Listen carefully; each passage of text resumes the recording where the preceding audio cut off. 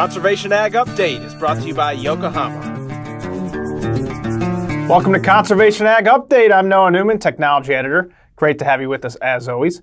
A dual-purpose perennial crop is showing major promise in the U.S. Well, that story coming up in just a bit. But we begin with new research on herbicide-resistant weeds. The University of Wisconsin Cropping Systems Weed Science team hosted a Waterhemp management field day in Brooklyn, Wisconsin this past week, highlighting some of its studies in 2023. Now, one project in particular sparked some concern over a growing population of herbicide-resistant water hemp in Dodge County, Wisconsin. Graduate student Felipe Faleco completed a greenhouse experiment that showed water hemp still emerged even after being sprayed at 2 times the recommended rate of different pre- and post-emergent herbicides like Flexstar and Valor EC. Wisconsin wheat scientist Rodrigo Worley puts it all in perspective. The PPO herbicides are our foundation for residual control of big weeds. And what Felipe is documenting here is PPO-resistant water hemp in the sense that the residual herbicides are not lasting as long as they should have. Okay, having a water hemp emerge right through a 1X or 8 fluid ounces of Spartan, to me, that's really, really scary.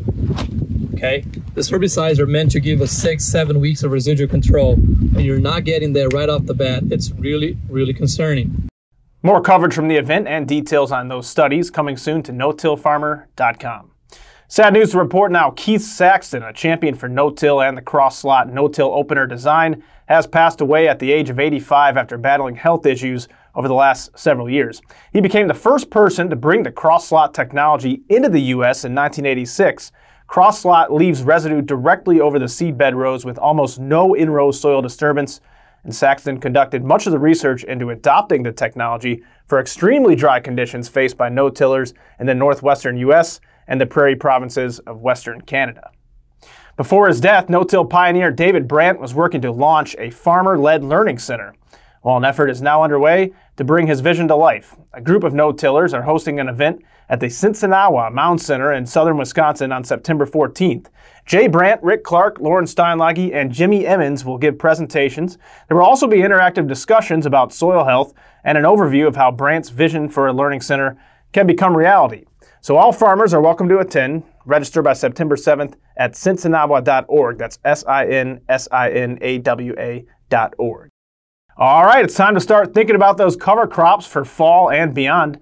Cover crop correspondent Mackane Vogel checks in with an alternative species to consider this year in this week's Cover Crop Connection. Thanks, Noah. Mackane Vogel here, Assistant Editor for Cover Crop Strategies.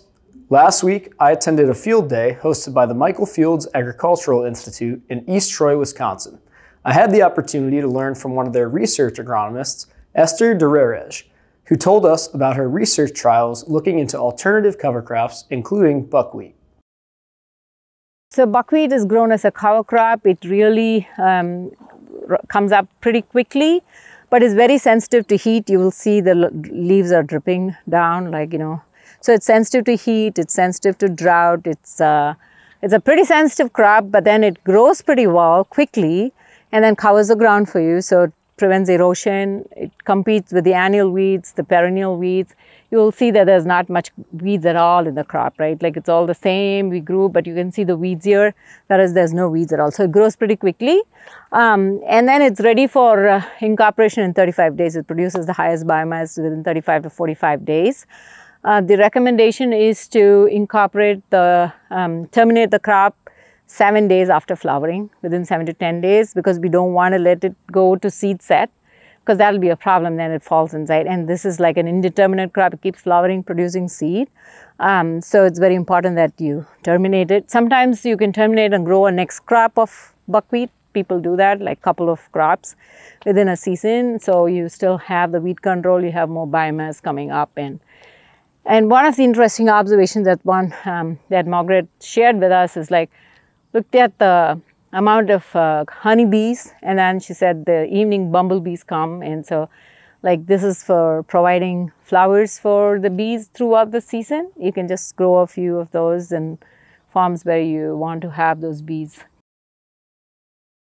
Esther also spoke about sun hemp, pearl millet, cowpeas, and more, so stay tuned for coverage on those cover crops in future episodes of the Conservation Ag Update. Back to you, Noah. Thank you very much, Mackane. Great stuff as always.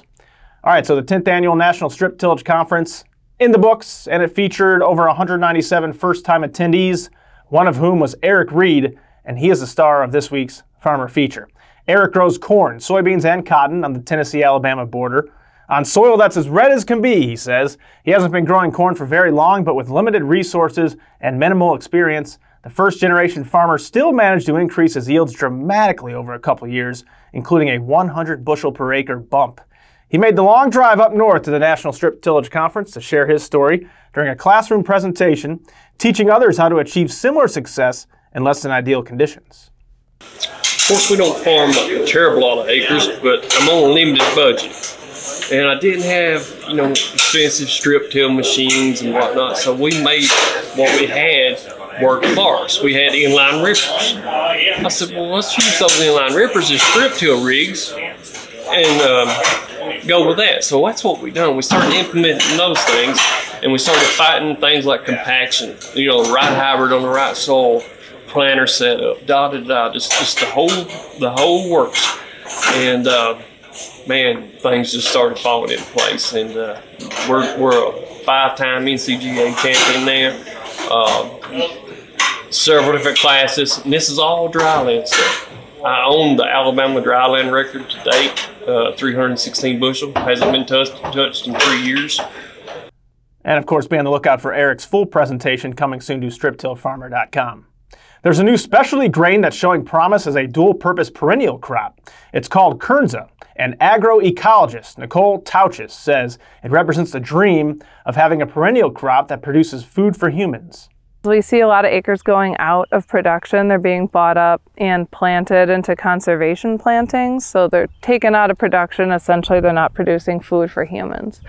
And what I love about Kernza is that we can do both. We can have our working lands in conservation cover, in perennial cover. They're providing a haven for biodiversity and ground nesting birds and insects, but they're also still producing a food crop for humans, which is great. So I think it's kind of the next stage in what has historically been some antagonism between like conservation and agriculture movements, and I think Kernza offers, and other perennial grains, offer the opportunity to do both on all of our working lands. She says Kernza is the first perennial grass undergoing domestication and commercialization in the U.S. Let's wrap up with our video of the week, a farewell to the John Deere Moldboard Plow, a goodbye that's certainly been a long time coming for all of you conservation-minded farmers out there. The last plow sold was on display at the Minnesota Farm Fest last week, as captured here by Layton Farms on TikTok. Since its start in 1837, John Deere has been the major manufacturer of moldboard plows, but that came to a halt when the company's last 7-bottom 3710 plow rolled off the assembly line back in February. End of an era. All right, that'll do it for today's episode. Story ideas, send me an email, nnewman@lespub.com. For all the latest features and headlines, head to no-tillfarmer.com. Thanks for watching Conservation Ag Update. I'm Noah Newman. Have a great day.